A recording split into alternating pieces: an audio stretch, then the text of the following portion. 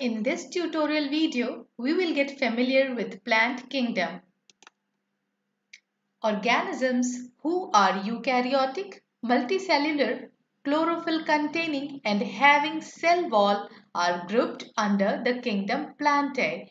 It is popularly known as plant kingdom. Plant kingdom has been further classified into cryptogam. They are plants without seeds, and phanerogam. They are plants with seeds. Phylogenetic system of classification based on evolutionary relationship is presently used for classifying plants. Numerical taxonomy use computer by assigning code for each character and analyzing the features. Cytotaxonomy is based on cytological information like chromosome number, structure, and behavior. Chemotaxonomy uses chemical constituents of plants to resolve the confusion. First is algae.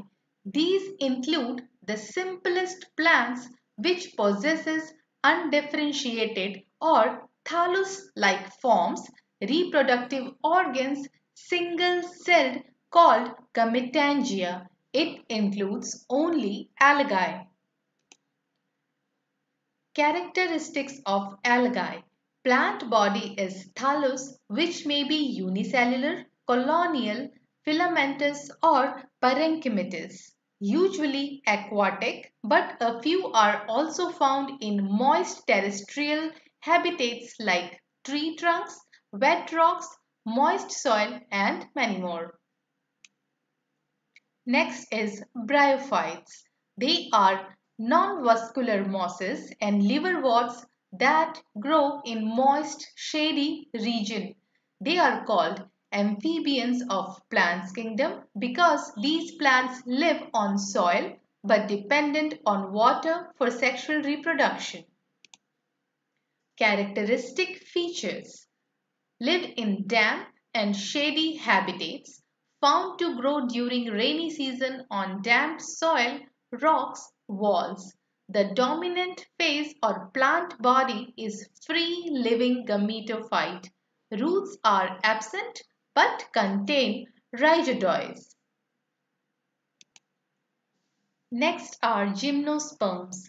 Gymnosperms are those plants in which the ovules are not enclosed inside the ovary wall and remain exposed before and after fertilization.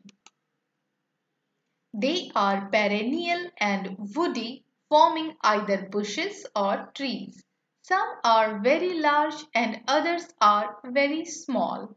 Stem may be unbranched or branched. Root is taproot. Leaves may be simple or compound.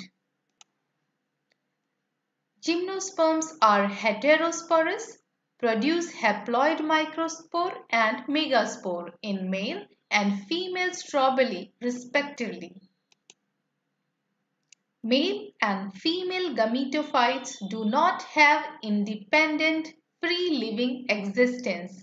Pollination occurs through air and zygote develops into embryo and ovules into seeds, and these seeds are naked.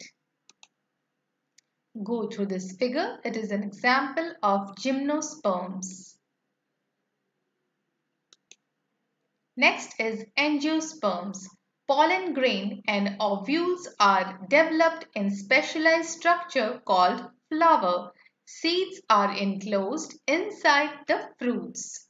Size varies from almost microscopic Wolffia to tall tree Eucalyptus. The male sex organs in a flower is the stamen. It contains pollen grain. The female sex organs in a flower is the pistil or the carpel. Pistil consists of an ovary enclosing one or many ovules. Within ovules are present highly reduced female gametophytes termed embryo sacs. I hope that now after watching this video you are quite familiar with plant kingdom and their basic characteristics. For detailed lesson of the same topic, please log on to our website www.syft.in. Till then, thank you very much for watching us.